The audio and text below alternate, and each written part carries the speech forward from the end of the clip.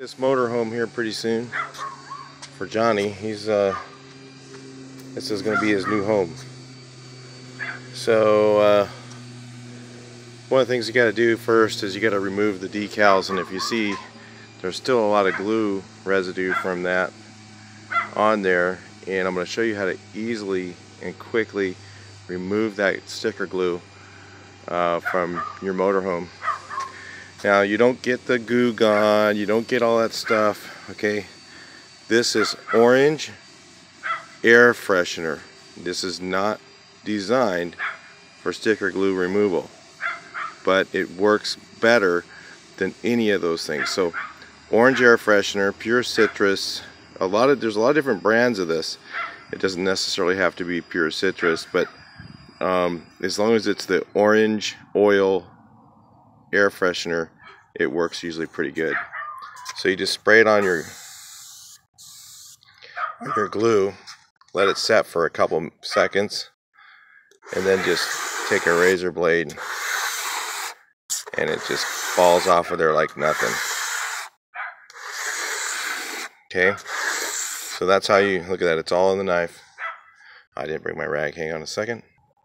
Now what we'll do is just immediately just wipe it off, and then also after you're done, I would definitely wash this with soap and water and use a Scotch-Brite after you're all done with some soap, and that'll be part of your prep for the paint to stick. Then I'm going to show you which one to use in a moment. So this method is for using a solid color. If you want metallics, I may have a separate video on that. And of course, that's going to cost you in the neighborhood of a couple $1,000s for materials if you're going to go with metallics. So, or all the custom paint and all that. This is going to have a custom paint on it, but we're not doing metallics, and we're doing solid single stage paint. So there's a couple different products out there that you can use. One of them is Vista's ProTech. I know it's got a little paint in the label. Vista Paint, they're ProTech. It's an alkali emulsion. Both these products are similar as far as that goes. This is actually a waterborne acrylic from PPG called Breakthrough, and these can be painted with an airless paint sprayer. So if you want to get a really neat job, all you need to do is put one coat on. You don't have to put 4, 5, 6, 7 coats on. You take it straight out of the can. You can get it on there nice and heavy, nice and thick, one coat, and it'll still have that same, like people go, oh, well then if I use water-based, it's going to ball up when I go to sand it. It doesn't sand. These products here, when they dry, if you use fine paper, it actually powder sands pretty well. It's not going to be quite the same as 100% oil-based. But for instance, if you're thinking, well, I'll just use Rust-Oleum, first of all, you're going to have a major overspray issue. You're going to overspray all your neighbor's stuff if you're going to spray it. Okay, major, huge problem right there. The second of all, the thing is with that product, that turns to has a oxidized finish after usually 6 months. So after 6 months of Rust-Oleum on there, you're going to be out there waxing and waxing and waxing. And this is your RV. You don't want to be doing that. These products here typically don't turn to chalk, and don't have that oxidation really fast. They'll last quite a few years, and they'll still maintain their color. Now, if you go with a really dark color, so let's say if you're using a dark blue, a dark green, a dark color gray, or something like that, then you may have some issues with that sooner. So, but if you go with an off-white, a white, you're good to go. You should be lasting for quite a few years. We're talking about 10 years.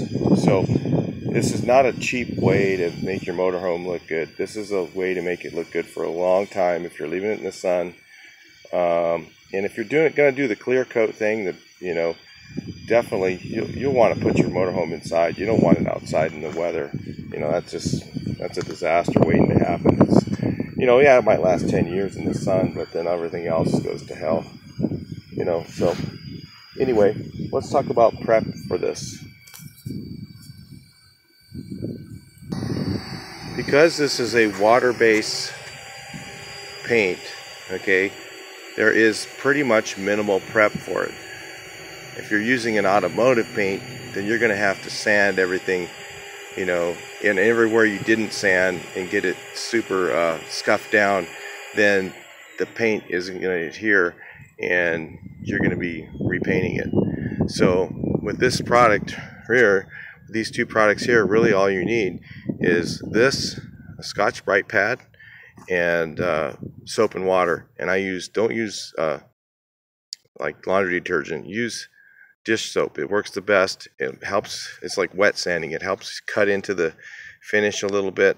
And of course, we still got to remove these decal stripes. Maybe I'll do an example on these real quick so you can see just how well it comes off. So again, just use your stuff. It's best if you wait about, 2 or 3 minutes. But we don't really have that kind of time right now because we're on video live. And you just go ahead, and as you can see, the longer you let it set a little bit longer, you can see that just takes the sticker glue off immediately. And that's crusted on there glue. That's been on there a long time. This has been on there since 1991. And it's 2017 now, so it actually helps you if you want to take off your old caulking.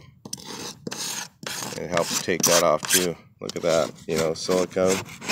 But you need to get all that off of there. You need to get all of that silicone and all that caulking off. That does it right away. So now you just wipe it off. Make sure after this you go ahead and wash it again. But if you leave it on there a little bit longer, it does help to bite into that. Sometimes you'll put 2 or 3 coats on there and do the process a few times if it's really old glue like this one. The next thing we're going to do when we get ready to do this one here, hopefully I'll get my GoPro on. Stay tuned. It'll be on this channel. I have 3 channels, so if you hear my voice somewhere else, it's because I do have 3 channels. So anyway, but I try to keep different subjects on them because this is my job I don't do motorhomes. I'm a painting contractor. I've been doing this for 35 years. And I paint all different types of substrates. So motorhome is just another substrate. People say, oh, well, how do you know how to do that? It's because I paint all kinds of specialty substrates. So which substrate is, could be fiberglass, could be wood, could be metal, there's all kinds of specialty substrates that I paint. So, and that's what I do now. So anyway, you go ahead and prep it like that. This is fiberglass. You can do the same for steel or aluminum because typically they're done with water-based paint. And people think, oh, I got to use oil-based because it's aluminum. Say, no. You don't need to use oil-based. What it was done with in the factory was a water-based DTM paint. So when you recoat it with water-based, it's actually going to adhere better to the existing paint that's on there. If you have some damage like this, what you need to do is just grind it a little bit with this heavy sander, 24 grit, and just expose the fiberglass, and you can put a coat of either Bondo, or I like to use polyester glazing putty. Works a little bit better. It's like a fine finish Bondo. That's really what it is. And you can go right over that with a little bit of primer and some paint. So what we're actually going to do here on this motorhome is we're going to paint the top portion with Vista Protec, which is alkali emulsion paint. And the bottom portion we're going to actually use a Sign Industry paint that most of you've probably never heard of. It's a 3-to-1 urethane. We're going to put a metallic finish on just the bottom portion, and then we're going to use Breakthrough for the stripes, and we're going to do some stripes on it. So it's not going to be just a one-shot paint job. This is going to have some graphics on it. The thing that's nice about using the water base as the base coat for the top, for the bottom is going to be a solvent with a clear coat, because there's not a lot of it, so you can do that without having an overspray issue. But But the reason we're going to use the water base in the top is, one, for overspray, two, for its really long-lasting paint that takes minimal prep. So because we're trying to keep the cost of this down, we don't want to be up in the thousands of dollars. Like if you use all metallics and you put clear coat over this whole thing, you're going to be into it a couple $1,000 if you do it yourself. So this is how we're going to do it, and if you stay tuned, you'll actually see. I'm going to try to get this on my GoPro, and we'll actually do a video of actually doing some of the work, spraying this. It actually goes on with one coat right over this. We don't thin the paint. You don't want to thin your Pro-Tec. You take it straight out of the can, so you need at least a 0.5 gallons per minute airless to do it.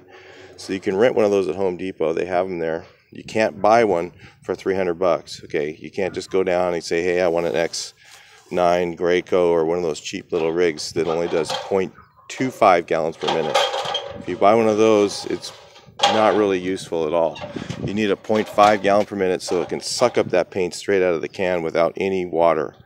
Okay, and we're going to paint the top with one heavy coat with a spray tip, a 413 spray tip. We'll spray the whole top, one nice heavy coat, and it'll turn out really nice. It'll look completely covered. There won't be any shadows or anything in it. It'll be completely covered with one coat. It's just like painting a garage door. So anyway, that's pretty much how you do it. Stay tuned. You'll watch the job get done here pretty soon. So that's how you do a motorhome. Do it with yourself and get a good result, and better than Rust-Oleum. You use Rust-Oleum, not only are you going to have a lot more work to prep it, but you're going to have a lot more work you're going to put into it. You're going to have an overspray risk, and then the paint in 6 months to a year max is going to start to oxidize, as some people call it, but it's actually chalked surface, and you'll be out here waxing the thing every day trying to keep it looking good. Not worth it. It's really not worth it. This is maybe 10% more money that you're going to spend, and you'll get a better result. All right, talk to you in the next video.